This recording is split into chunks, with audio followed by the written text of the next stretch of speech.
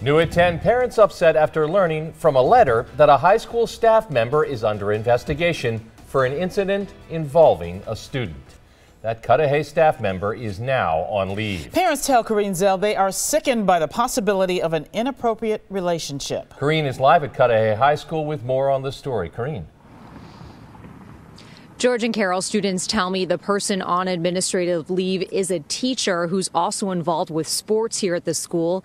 The district hasn't confirmed any information.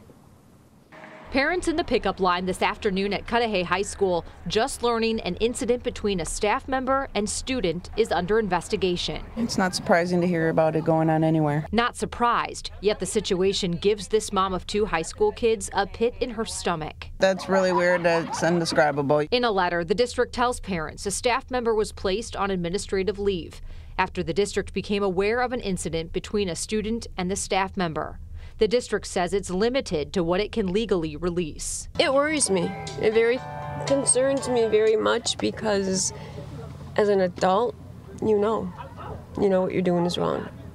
It's not acceptable. We tried reaching out to the staff member on leave, but they did not come to the door. The district says the investigation can take several days, weeks, or longer. Police won't confirm if they are involved.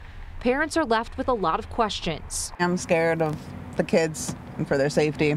Can't trust anybody. I think teachers should have a responsibility to keep them safe. The district says they won't release any more information until the investigation is complete. Reporting live at Cudahy High School, Corrine Zell, today's TMJ4. Corrine, thank you.